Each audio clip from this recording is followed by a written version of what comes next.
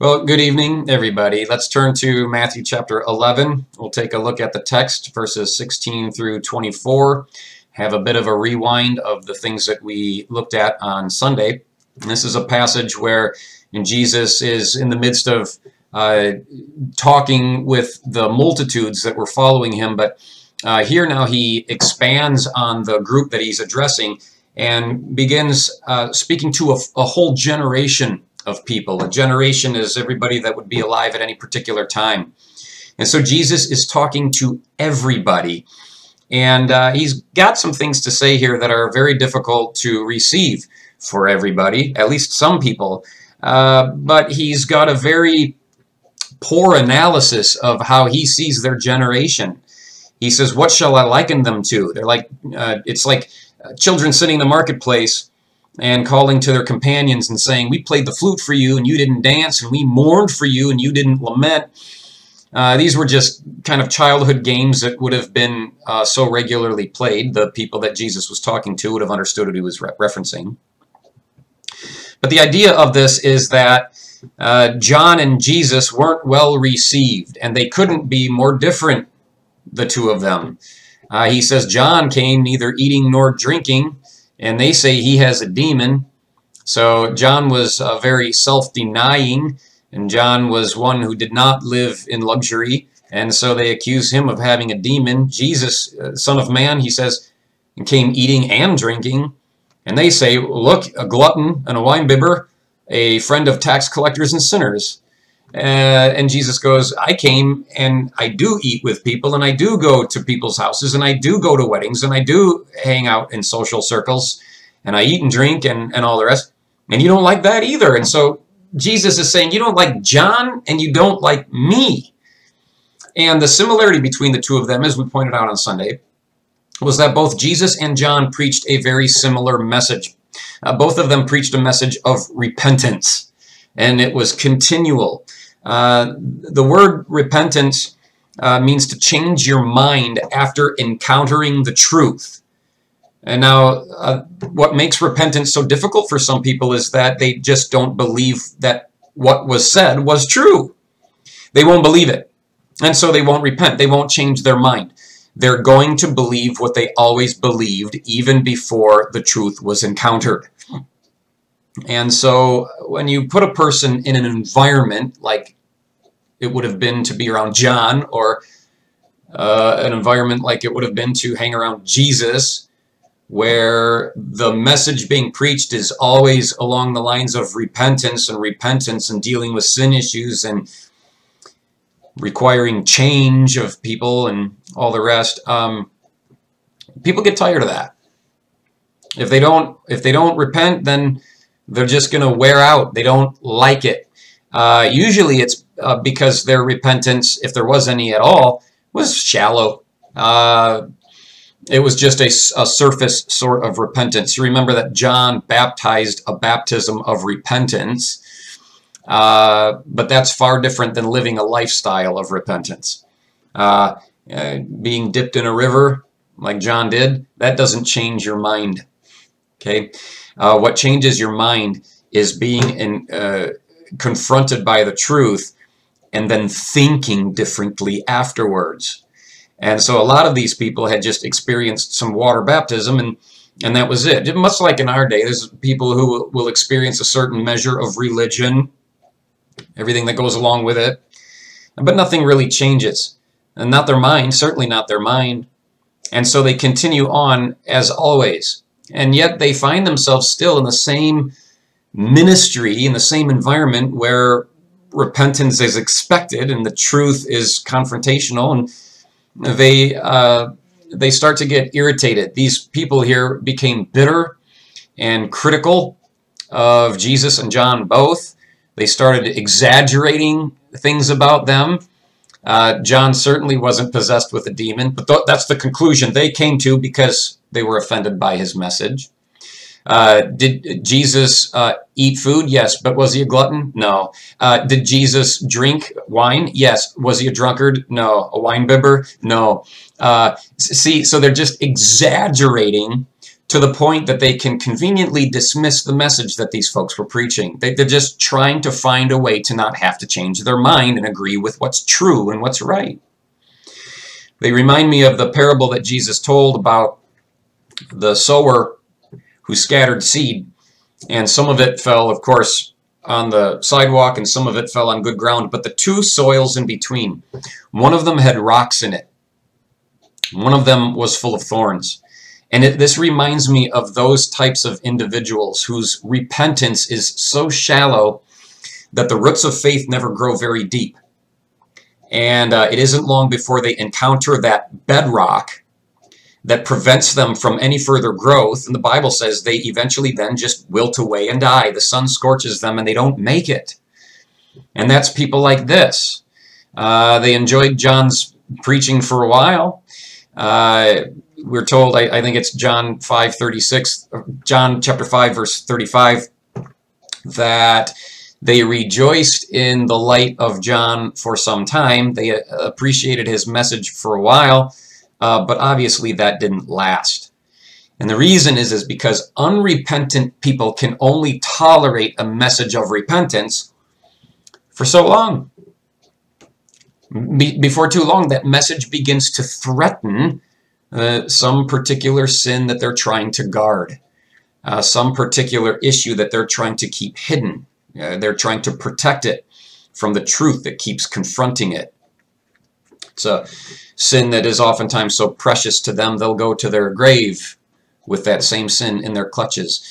Jesus is warning this generation throughout this passage that they will go to hell with that sin in their clutches. And but for them, at this point, repentance is off the table. They're not going to change their mind because John offended them, the way he said it, or the things that he said, or the way that it was done. There's something about it that rubbed them the wrong way, and they're not going to have it. Generally speaking, what I've seen out of people throughout my years in ministry is that when they get to a point where they've decided they're not going to repent, they're going to hang on to the sin issue that is precious to them, and they're not going to change their mind. Once that happens, they have to figure out what they're going to do with the one who keeps bothering them about it. They're going to have to figure out, these guys are going to have to figure out what to do about John, what to do about Jesus. Always this is the case. And so generally speaking, what ends up happening in a situation like that is, since they can't disagree with what's being said, they know it's true, they're going to find fault in how it was said. They're going to find fault in the one who said it. They're going to find some reason, because their brain won't shut off until they finally do. They're going to find some reason to dismiss themselves from the accountability that God was trying to provide them with the truth that was spoken by the individual God sent to them. But they won't have it. They won't have it. And if you think that that's unique to individuals or whole generations, it's not. Jesus goes on in that passage to rebuke entire cities.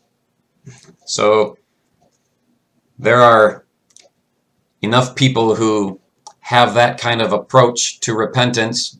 There are enough stubborn, unrepentant, self-centered men and women that come through the church with that sort of attitude, enough to populate a whole city. And apparently in Jesus' day there were some.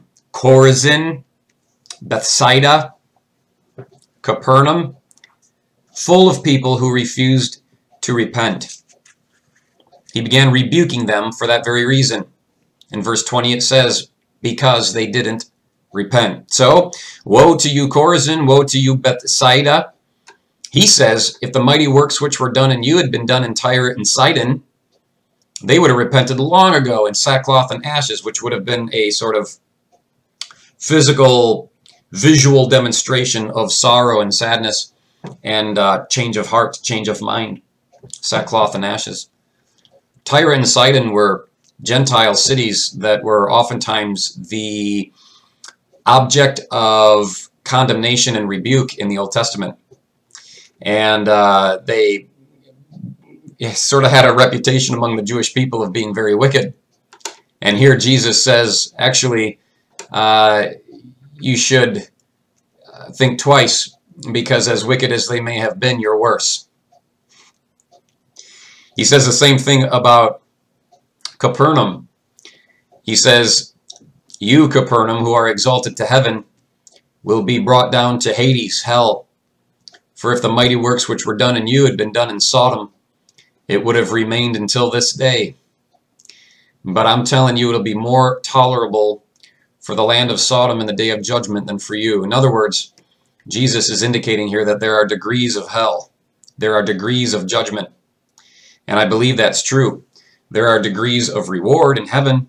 Why wouldn't there be degrees of punishment in hell? And he says it will be worse for Capernaum than it will be for Sodom. Because if Sodom had seen the works that Christ had done in Capernaum, Sodom would have repented. But again, Capernaum never did. And it's interesting because 50% of the miracles that we saw Jesus do in Matthew chapter 8 and chapter 9 were done in Capernaum. So Jesus has been doing amazing things in that city, and they remained apathetic and indifferent to it. It wasn't enough to change their mind. And it's interesting that Jesus brings up these cities, because these unrepentant cities that Jesus is rebuking helps us to understand how Jesus feels about unrepentant people. Unrepentant people. And it's those that are most familiar with the activities of Christ, the workings of Christ. They're most familiar with how he operates in a person's life. It's the people that Jesus attempts to communicate the truth to. It's Jesus who goes out of his way to get into their life and sit them down and warn them and convict them. It's those who, after hearing that, still won't repent. They still won't change their mind because they are settled. Luke chapter 12, verse 48 tells us that you're only that much more accountable after having been confronted. As Jesus has done with these cities, they are now that much more accountable on the day of judgment because they had the privilege of seeing and hearing what Jesus had presented them with. So Luke 12:48 tells us that those to whom much is given, much is required. Much more will be expected of them. And these cities were privileged, and there are some people who likewise are privileged. They have been given a full dose of the truth, as uncomfortable as it may have been to receive, but they will reject it out of hand because it was presented in a way that made them feel pain, and so they won't repent and find themselves eventually in the same position as Bethsaida and Chorazin and Capernaum. It'll be better for those that are living in absolute sin than it will be for those in the church who refuse to repent. On the day of judgment, I'll bet these folks were surprised to find that out. Probably shocked to find out that Jesus felt this way about them. I think there are some people who, as individuals, are going to be shocked to find out how Jesus feels about them.